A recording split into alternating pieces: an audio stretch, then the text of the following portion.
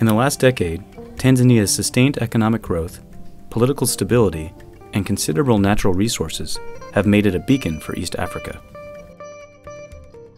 But despite economic gains, high rates of poverty persist in the country's rural coastal communities where access to quality healthcare is limited.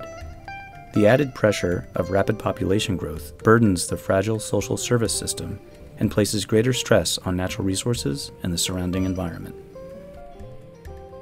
The seemingly simple act of cooking the day's meal was helping to destroy Tanzania's Saadani National Park and the surrounding forests, where community members cut wood for fuel even though it is forbidden by law.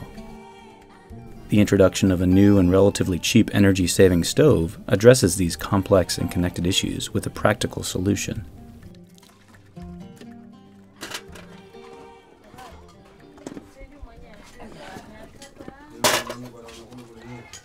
Badiliko zamani tulikuwa tunapata shida sana.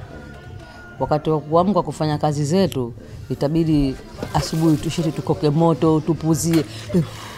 Lakini hili majiko toka tulipopata, wakota tu kama vile malanda yale, unaweka kuni, unaweka malanda na moto kidogo basi. Wakamaliza kwa sababu upande huko kuna 2, 3 na upande huko. The old stove they used to use per day you need 9.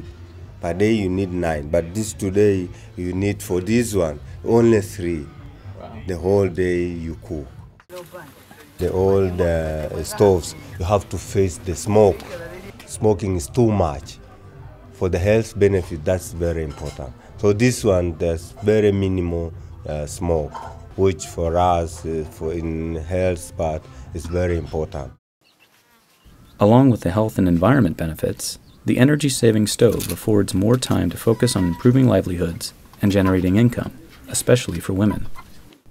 Rukia, a peer educator on topics as diverse as savings and loans, reproductive health, and conservation, has gone from owning an energy-saving stove to selling bread and honey. The proceeds from sales allowed her to afford a new roof for her house. Enzi za zamani wazazi walikuwa tuseme walikuwa kina mama hawana haki. Halafu pia ilikuwa hakuna biashara za kujihangaisha.